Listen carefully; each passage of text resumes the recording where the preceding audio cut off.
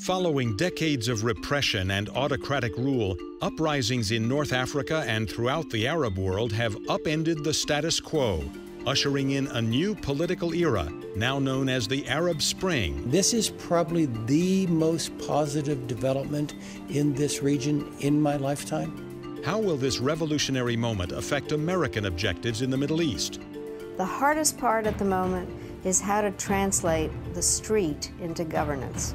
After the Arab Spring, next on Great Decisions. In a democracy, agreement is not essential, but participation is. Foreign policy is actually not foreign, and it is very much connected to every American's daily life. It is crucial for our democracy that our citizens understand what our challenges are. We can either choose to deliberately influence the shape of international events, or we can sit on the sidelines and let someone else shape those events. We have to study, we have to listen carefully, we have to be critical in our judgments about what we hear. There is not any issue that happens abroad that doesn't affect Americans directly. A kind of global commons has been created in security and economic terms, and the United States has taken the leading role in creating it. The ultimate test is to move our society from where it is to where it has never been. And that requires the participation of informed, committed, and concerned citizens. We need to shape a balance of power that favors freedom for our prosperity, for our security, and for the future of our children. A lot of people don't realize that the final arbiter of policy in our democracy is the will of the American people. We're counting on you to tell the leaders of your country what you want to see happen with the foreign policy of the United States of America. With more countries facing common challenges, we have the chance and the profound responsibility to exercise American leadership to solve our problems, and wherever we can, in concert with others. Join us as we discuss today's most critical global issues. Join us for Great Decisions. Great Decisions is produced by the Foreign Policy Association, inspiring Americans to learn more about the world. Great Decisions is produced in association with the University of Delaware. Sponsorship of Great Decisions is provided by Credit Suisse, E&I, the Hereford Foundation, and PricewaterhouseCoopers LLP. Coming up next, after the Arab Spring. Welcome to Great Decisions. I'm Ralph Begleiter. Joining us this week to discuss the impact of the Arab Spring on U.S. foreign policy are Shadi Hamid, Director of Research at the Brookings Doha Center and a Fellow at the Saban Center for Middle East Policy, and Mona El-Tahawy, award-winning columnist and an international public speaker on Arab and Muslim issues. Thanks to both of you for being with us. Nice to be here. What's it going to do for the United States? The Arab Spring, the uprisings there. How is the United States going to have to change its view of the Middle East? Mona? Well, I think the United States has finally caught on to the idea that it's been definitely far behind the people of the region because it was too firmly allied with the dictators of the region. For too long, it bought into this lie that the dictators were the only guarantors of stability, and in return for that, it turned a blind eye to what it knew was the repression and human rights violations that these dictators enacted upon their countries. So I think we've seen the United States scramble to try to catch up with the reality on the ground. And what I hope it does to the United States is that it puts human rights and a respect for human rights and freedom and dignity for the people squarely on the table as a foreign policy objective and as something that the United States reminds its allies of the importance of in the region. Shadi, how about you, the impact for the United States? It was late to the game with Mubarak, with Ben Ali in Tunisia, Syria, the list goes on. So there's still a big question here. Can the U.S. get ahead of the curve and proactively support democracy in the region? And I think the answer so far seems to be no. And the U.S. is still very concerned about stability. We have to be honest about it. Democracy can have a destabilizing effect. And we've seen that in Egypt, for example, with the mob attack on the Israeli embassy over the summer, where, people are angry and democracies have to be responsive to the will of the people. And that means there's going to be a lot more anti-American, anti-Israeli sentiment affecting these countries' foreign policy. Let's take a look back a little bit at the past 30 years or so. We've talked with a number of other experts about this subject. Let's listen to what they have to say for just a moment. People have been living without basic freedoms, the freedom to organize political parties, the freedom to express yourself, to demonstrate, to be and to do what you want. But also on top of it, the socioeconomic conditions, deprivation, corruption, injustice, poverty, and the mix of the two people have been living with in some parts of the Arab world for decades. The Arab world was seen as somehow different than the rest of the world. There was even a phrase that political scientists use called Arab exceptionalism to try to explain why democracy could advance in all these other cultures but not in the Arab Middle East. The problem is that in the short run, the stability always prevailed over the need for change. Yes, in the long run, we have to have change. But let's not rock the boat right now, which was really always what happened in terms of the U.S. policy. Governments, of course, knew that, and they preempted the emergence of any effective political organization or social organization or individuals. And for that reason, people were pessimistic about the public asserting itself. The great logjam in Middle Eastern politics, the frozen nature of the regional system, which has been stuck in sclerotic tyranny for decades, has finally been broken and is starting to crack. And this is the most exciting development in global politics in the last several years, absolutely without a doubt. Let me pick up on what Marina Ottaway said there. Don't rock the boat was the U.S. policy, basically, for the last several decades. Shadi, did the United States make a mistake by taking a don't rock the boat policy? It was an utter failure, this stability paradigm, because right now, look at the situation that the U.S. is in. It's caught unaware, and we have to remember that autocracies don't last forever. Sooner or later, they're going to fall, but the U.S. convinced itself that somehow this durable autocratic condition would continue indefinitely. But it's interesting that this shouldn't have been so much of a surprise because President Bush and Condoleezza Rice in 2005, 2006 would say the status quo is untenable, and the status quo was untenable. So we knew this was going to happen, but we weren't prepared to face that reality.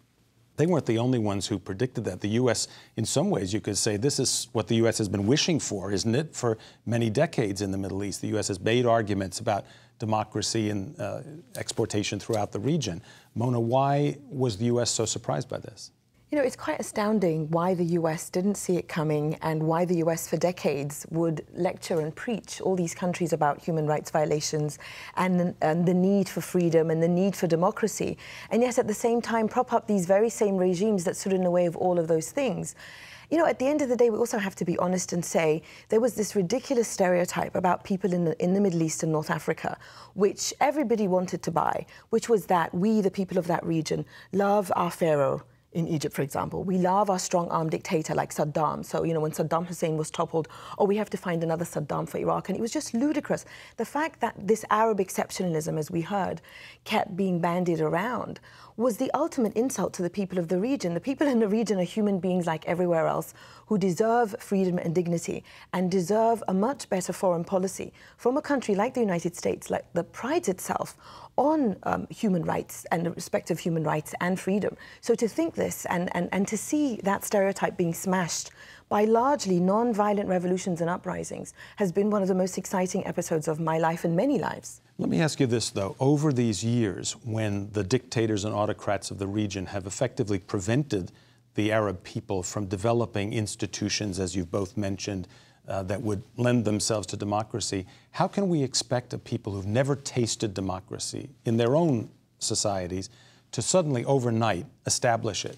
It seems an unreasonable expectation. Well, democracy is something you learn by doing. You can have people lecture to you about it for decades, but you have to start practicing it yourself. You have to go to the ballot box. You have to join a political party. So these sorts of things can only happen if that initial opening takes place, and that's what we're seeing now. And it's interesting that Arabs do seem to have a knack for democracy. Whenever they have the chance, they vote in large numbers. In Libya, you had the Libyan rebels self-governing in many parts of the country after never having a chance to do that for four decades.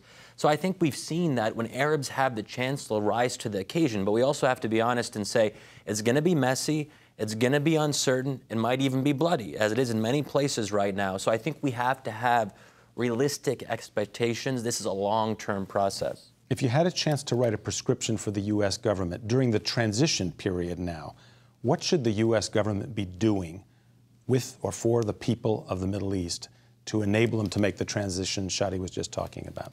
Well, I think, that there are certain basic steps it can take in countries like Egypt, in Libya, in countries where the uprisings and revolutions have begun their first steps. I wouldn't say that they're complete. I think revolutions take years to complete.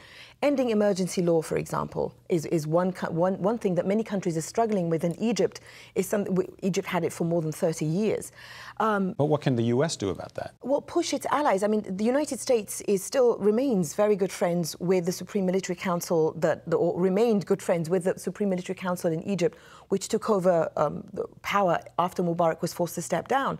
It gives up to 40% of the Egyptian military its budget. It has leeway in that way. It can use that and say, if you want us to continue being good friends, this is what we expect of good friends. Shadi, other ideas? Well, the basic reality is that the U.S. has leverage. We have been for decades the primary donor and funder of countries like Egypt, Morocco, Jordan, the list goes on. So these are our allies, right? So we should use that leverage to push them towards real democracy. But my concern is that the Obama administration has been very reticent to put that kind of pressure on these regimes, to the point where I don't think governments now in the Arab world really feel that they have to take Obama seriously. And I think the U.S. has lost credibility here, and that makes it much more difficult to affect change. So I think at the end of the day, the Obama administration has to adopt a stronger, tougher approach and say, these are our red lines. Let's listen to some of our other experts on this topic as well as the region goes through this transition. When Mohamed Bouazizi, burned himself in protest against his mistreatment in Tunisia, and it set off these protests, it really took people by surprise. But once it happened and started gathering steam, I think then gradually people realized that something very significant was at stake here. Without the need for political parties, without the need for social organizations, without the need for charismatic political or social leaders, you've had an almost spontaneous uprising that was effective and already toppled two governments and perhaps more. And that clearly is what's new. And that is why it's an Arab awakening, and discovering that you have a power to do something on your own. The issue that's so interesting about it, it's not an American story. It is not like people have tried to compare it to Central and Eastern Europe, very different. The people in Central and Eastern Europe wanted to be embraced by the West, by us or Western Europe. And they wanted to be part of the EU or NATO, and what we're seeing in the Arab world is a desire to be themselves. This empowerment, if it's not allowed to succeed in its peaceful way, could turn into a nightmare of militancy. And that is really a national security issue. A nightmare of militancy. Is that something you would imagine emerging in the region after decades of stability under autocracies there, Mona? It's not something I imagine. I think what we saw from the end of 2010 through 2011 is a clear indication that the people of the Middle East and North Africa had rejected militancy and were choosing largely peaceful ways by which they could change their regimes. I think the frustration is dangerous, and it's important to listen to people. And you see the frustration especially in countries like Yemen and Bahrain that have not been so successful as, say, Egypt, Tunisia and Libya in forcing regimes to either change or temporarily change. And you see it in those countries, especially with the hypocrisy of U.S. foreign policy, because when you look at a country like Bahrain, where the U.S. has its 5th Navy fleet, and where the U.S. is worried about Iranian influence, and it's a great ally of Saudi Arabia, which sent tanks into Bahrain, what are you then going to tell Bahrainis who have used largely peaceful means to express their desire for freedom and dignity, which they have been doing for years, much longer than these uprisings and revolutions? What then do they do when they're frustrated at every end and the United States continues to ignore them? Shadi, maybe a comment on the militancy, the nightmare of militancy? Yeah, I mean, this is the real risk, that people go out and they protest peacefully and all of that, but when they feel that their demands aren't being addressed, at some point they're going to consider taking up arms. We saw that obviously in Libya, where people felt the need to defend themselves, but also in Syria, where you see in some aspects a militarization of the opposition. We heard Madeleine Albright say that this was not an American story, unlike the events in former Eastern Europe after the fall of the Soviet Union. This is not a U.S. story. But in some respects, it is a U.S. story. From our perspective, the U.S. has to find a way to respond to the events going on in the region. Can the U.S. find a single policy, Shadi, that addresses all of the range from Bahrain, as Mona mentioned, to Tunisia, to Syria, to Saudi Arabia? People keep on saying it's not about us, it's not about us. Well, you know what? It partly is, because we were supporting these autocracies for almost 5 decades. So we're part of the problem here, and we have to reassess and look inward. In terms of what we do about that, the case-by-case approach that the Obama administration is adopting is not going to be effective. There has to be a grand strategy, there has to be a vision, and there has to be consistency. As Mona talked about, you know, we took a pro-democracy approach in Egypt, but not so much on Bahrain. And it took, you know, more than 5 months and more than 2,000 people killed in Syria for President Obama to say Assad has to go. So these are troubling signs. So the U.S. has to, I think, offer something bigger and have a more ambitious approach, a bolder approach. But the Obama administration used military power in Libya, didn't use it in Egypt, didn't use it in Tunisia, I don't think would dare to use it in Saudi Arabia or Bahrain. Mona, what's the role of military power here? I think the people in the region are sick and tired of having any kind of military role for the United States, especially after Iraq. And so they're especially allergic to hearing, as some from the former Bush administration say, oh, Iraq got the ball rolling. I think that's probably why the United States was so hesitant to become involved with the Libya scenario. But the US joined Libya militarily as part of NATO. It was a very different play. And it was a very different scenario than the intervention, the invasion of Iraq, in that the United States went in as part of the international community. The Libyans were calling on the international community to come in. So I think it's wise that the US does, when it can, avoid any kind of military intervention in that part of the world, because people are sick and tired of it. But as Shadi mentioned, in Syria, for how long are we now, the international community, including the US, going to watch as Assad slaughters people who have largely been non-violent? So I think this is where the international community and the Obama administration's stress on listening to the Security Council and listening to what the world wants of the U.S. and listening to the people on the ground. Let's take a look forward now a little bit to challenges facing the U.S. in the next few years as the aftermath of the Arab Spring unfolds. Let's listen to what some of our other experts had to say. It's very much in the interest of our country to try to help these struggling post-revolutionary governments to find a free and democratic future rather than a future of extremism or authoritarianism. I have said all along, democracy has to deliver. People want to vote and eat. And so there has to be a way that some of the economic development takes place so that those alienated or disenfranchised young people have the capability of being a part of their new economic situation. We've picked a winner in what was essentially a Libyan civil war. And now we have got to help this winning side build a better life for the Libyan people. And it's not pure democracy, Jeffersonian democracy, democracy as we know it, but we've accepted a responsibility to help them build a more responsive, more transparent government than Libya has ever known. So it puts the U.S. in this awkward position of wanting to help, but even as it does so, knowing that it has to walk on eggshells because its presence is not always very welcome in the countries in the region. Even if it doesn't turn out incredibly well in the short term, the fact is there's no going back to the old system, and the first step towards bringing the Middle East into broader patterns of development, democratization, what scholars have called the third wave of global democratization, is going to move forward. And that is going to be a fascinating and exciting and challenging thing to watch. An exciting thing to watch for the United States, maybe a little scary.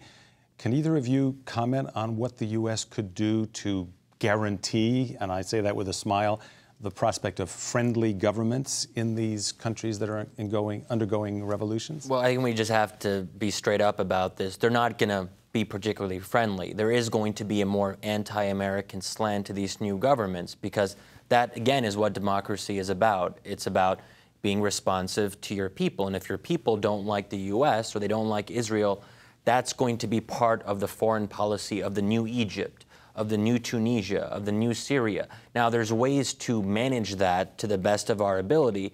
And, you know, we just have to engage in a dialogue with these new actors. And throughout the region, we're seeing the rise of Islamist groups like the Muslim Brotherhood that are going to be the single most dominant forces in many of these countries. So we have to engage with the Muslim Brotherhood. We have to start a dialogue with them and see whether or not we can develop some influence there and have a relationship of mutual respect. Mona, do you expect kind of negative reactions to the United States in the coming years as well?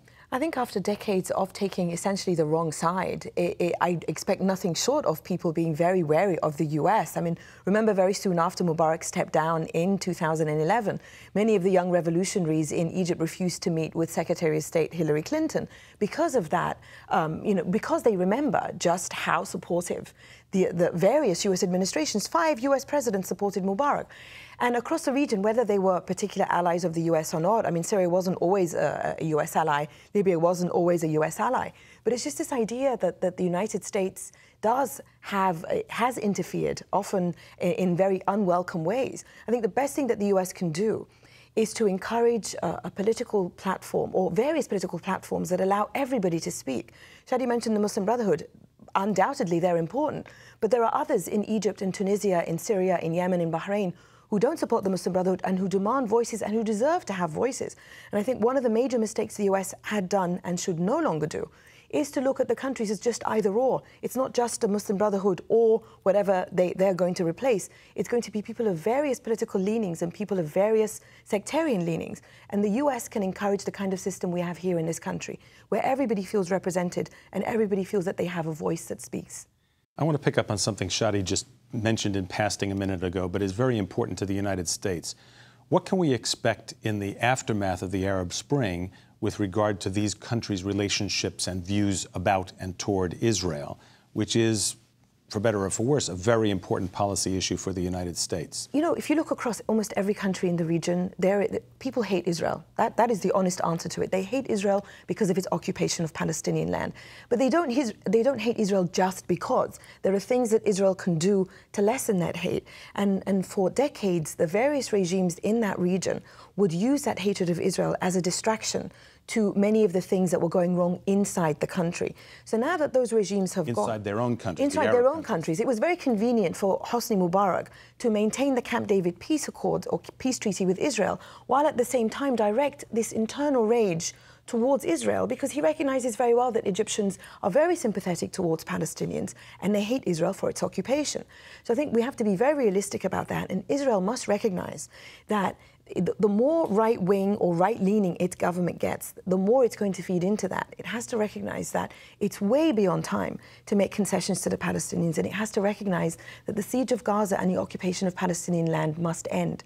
With those things in place, you can then start thinking about how can the people of the region and Israel perhaps think of a future relationship. But honestly, without an end to occupation and an end to the siege, I don't see how that hatred will end. Shouldn't the Arabs also be concerned about the more leaning toward Muslim Brotherhood or Islamist governments in their countries, the less likely Israel is likely to compromise with them?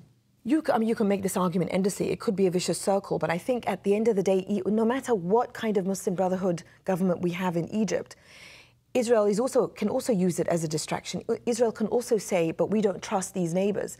And at the end of the day, what neighbors did Israel trust? It trusted a neighbor like Hosni Mubarak, who was a dictator, who was preventing Egypt from becoming the kind of democracy that Israel would often pride itself on being for its Jewish citizens. So I think this is something that both sides, whether it's the Israeli side or the various Arab sides, must recognize. We must no longer use the external enemy as an excuse to making progress, and we must not use it as an excuse to maintaining the occupation. As we come to a close, I do want to ask you one more question from an American perspective, which is, now that the Arab Spring has occurred and the countries are emerging, some faster, some more slowly, from those uprisings, given the dysfunction inside the U.S. democracy, why should we expect the Arabs to look to the United States and say, that's a great system, we should adopt that system?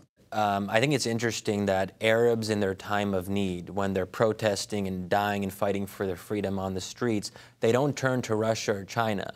They still turn to the West, and in particular, the U.S. We saw that in Libya, where the Libyan rebels were literally begging the U.S. to get involved and asking why wasn't the U.S. doing more. And we see that across the board, that people are asking the U.S. to be more supportive of democracy. There's still a sense, Arabs, I think, sometimes have this weird schizophrenia. It's a love-hate relationship with the U.S. But part of them still wants to believe that the U.S. can do better. So I think that gives Americans an opening. There's still a role for us to play. Shadi Hamid and Mona Eltahawy, thank you both very much for being with us on Great Decisions. Thank you. And thank you as well for joining us on Great Decisions. I'm Ralph Begleiter. We'll see you next time. To join a discussion group in your area or order a DVD of this series, visit greatdecisions.org or call 1-800-477-5836. Great Decisions is produced by the Foreign Policy Association, inspiring Americans to learn more about the world. Great Decisions is produced in association with the University of Delaware. Sponsorship of Great Decisions is provided by Credit Suisse, E&I, the Hereford Foundation, and PricewaterhouseCoopers LLP. Next time on Great Decisions. Democracy promotion has long been a stated goal of U.S. foreign policy. But following the grassroots uprisings in North Africa and the Middle East, can democracy really be exported? What can the U.S. do to help?